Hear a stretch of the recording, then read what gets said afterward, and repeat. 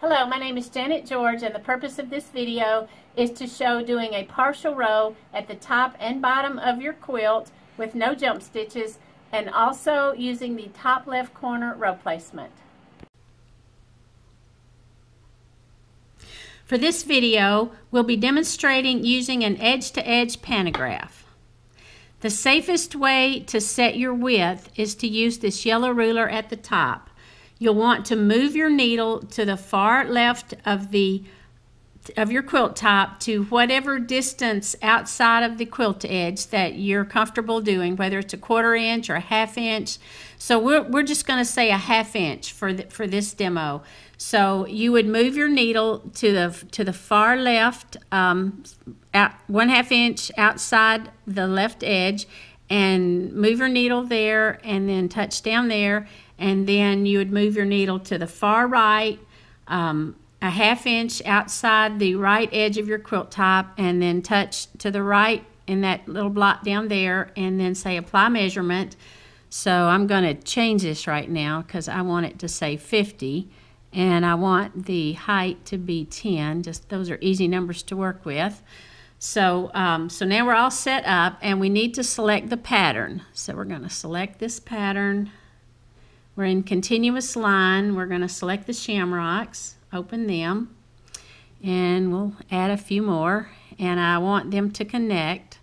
So I don't really like this because there's a gap there at the end, so I'm going to choose this one, and now it's wrapping from the right and left sides.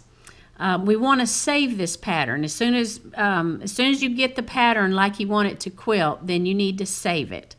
So come up here to your save icon, and if you don't already have a working folder set up, I recommend that. So this is just what I do, not saying you have to do that, but in Pantos, I would say I want to create a new folder, and I'm going to call it Working. So WORKING,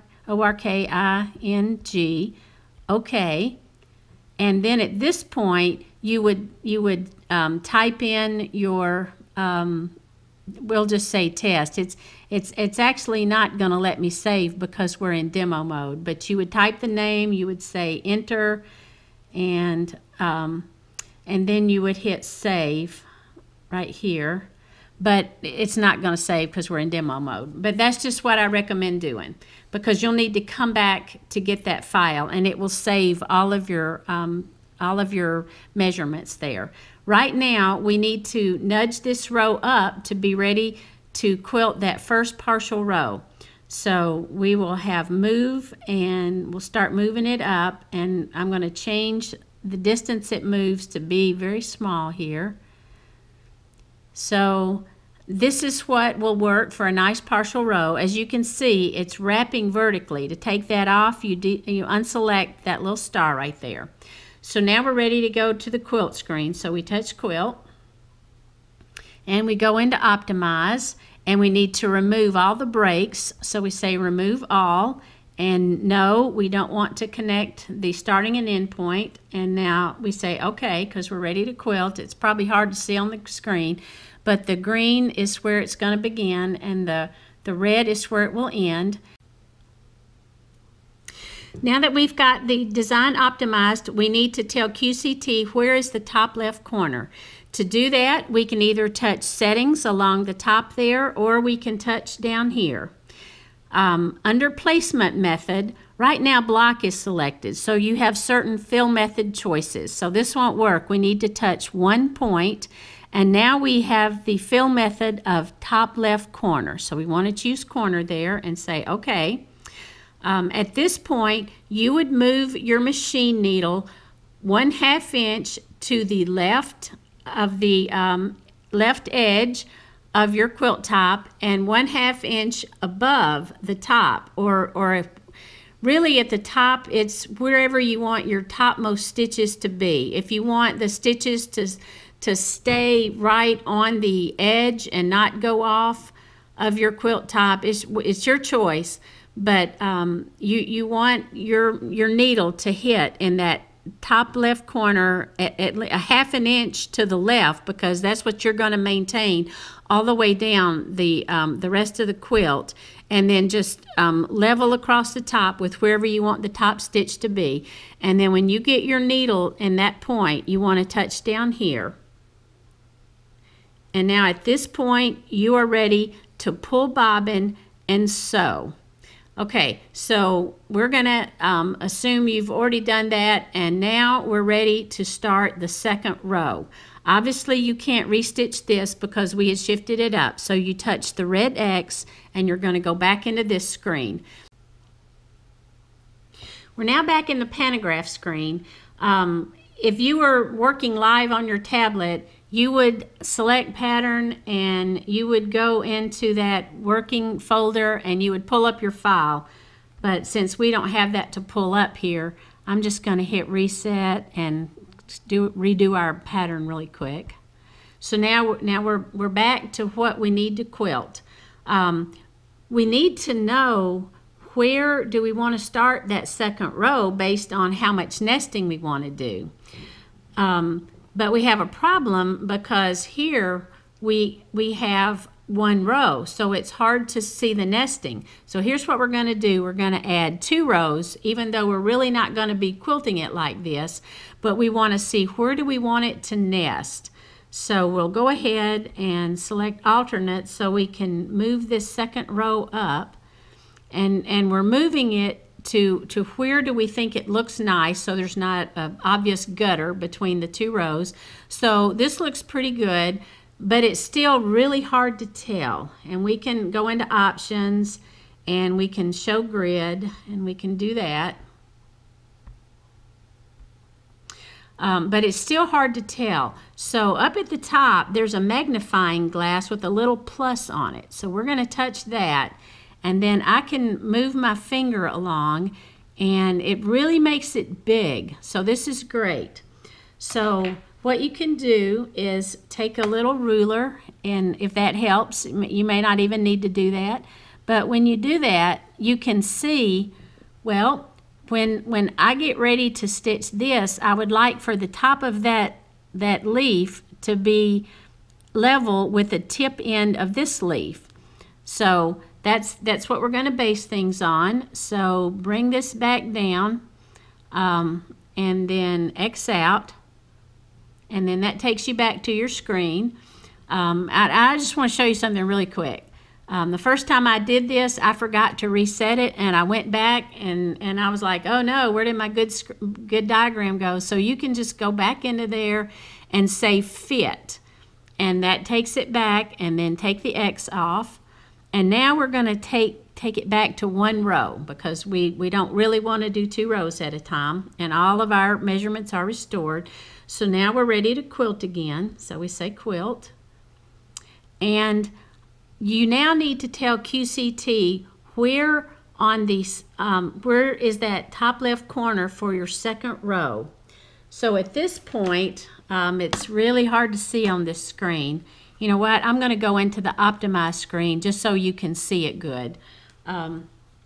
So you would take a ruler and lay it so that it is even with these 2 tips, where we said we wanted this top to be level with. So you're gonna and go ahead and use 2 tips instead of 1, and you want to make sure that your ruler is even on the left edge with the left edge of your quilt, because you don't want to be tilting. And so you'll lay your ruler here and then just make a mark over in your batting over there to the left, and then move your needle to 1/2 inch to the left edge, and then on that mark that you just made, and then that's where you will touch this again and say that that's where you want your left edge to be. And then you will use that method down the rest of your quilt. If the left edge of your quilt isn't really straight, one thing you might try working to see if it works for you is just take your ruler and do it 1/2 inch outside of the left edge, and just draw a mark straight down. so that you always have that straight line to maintain going down. I hope that made sense. But now let's pretend we're at the bottom and we need a partial row at the bottom. So what you're going to do, I'm going to go back into this screen. You'll see that the total height is 10. So right now, go ahead and measure 10 inches up from 1/2 an inch below the bottom edge of your quilt top. Because for this demo, we're going to say that we're going to go 1/2 an inch below the edge. Depending on how straight across your quilt bottom is, you may want to give yourself some more insurance and quilt off more, or maybe you don't need to. We're just using an arbitrary 1/2 inch. So starting at 1/2 inch below the quilt edge on that left side, measure up 10 inches and make a mark, and that will be where you're when you go into quilt, that will be where you're going to set your top left corner. So right now you need to know, I'm going to go back into the optimize screen since it's so easy.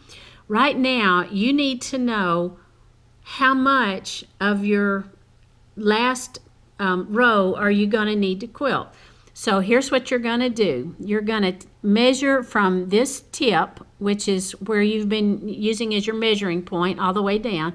You're going to measure from there to that 1/2 inch below.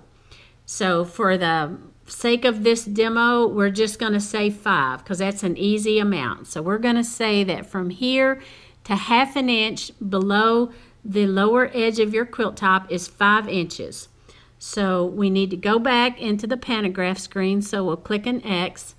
And so we need 5 inches worth of this design, but this time we're going to be shifting down instead of up like we did at the top. So you need to make sure that that little star isn't selected, and we're going to move it and nudge it down.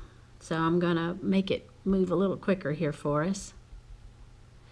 Each of these squares is a 1 square inch, so I need this to hit at 5 inches. So I'm going to count 1, 2, 3, 4, 5. So this is the line that I need for that top line of the design to hit. So I'm going to change this to tiny since I'm almost there. I'm going to nudge it up. So right now I'm at the 5 inch line. So I'm going to say quilt and optimize, remove all, no, okay. At this point, move your needle to where you had measured up from the bottom, the 10 inches, and made that mark. And then I would suggest doing trace.